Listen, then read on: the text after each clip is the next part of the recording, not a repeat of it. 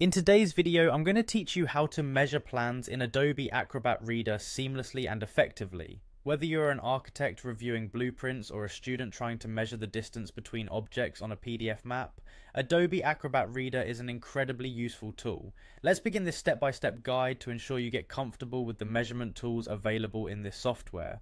The first thing you need to do is open your PDF file in Adobe Acrobat Reader. If you don't have it installed, you can download it for free from Adobe's official website. Once installed, launch the application and load the PDF document you need to measure. Navigating through Acrobat Reader is fairly intuitive, but having your document open is crucial before you can proceed. Next, you want to go to the section labelled All Tools. It's usually found on the right hand side of your screen. Click on it to expand a whole suite of functionalities that Acrobat Reader offers. Look for the option called Measure Objects and select it. This will allow you to have access to the specific tools necessary for taking precise measurements within your document.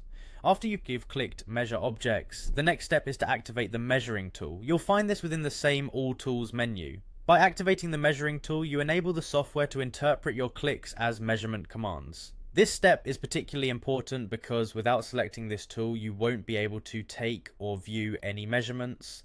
Once the tool is active, you will notice a few options to choose from, such as distance, perimeter, or area.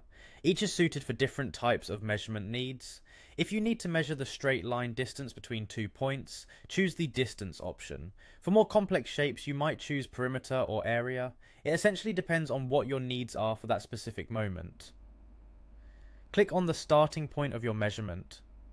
This could be anywhere on the PDF, wherever you need to start measuring from.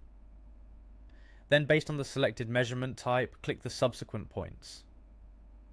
For instance, if you're measuring the perimeter of a rectangle, you'd click around each corner sequentially. The tool will draw lines between your points, showing you how it is calculating. Finally, once you've marked all the necessary points on your document, the tool will automatically display the calculated measurement. You can usually see this in the measurement info panel. This provides you with an easy way to verify and, if needed, adjust any measurements you have taken.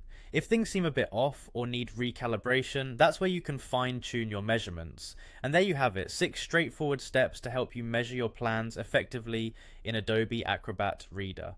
Remember, practice is key to making the most of these tools. Keep working on it and soon it will become second nature. Thanks for joining me today, and happy measuring.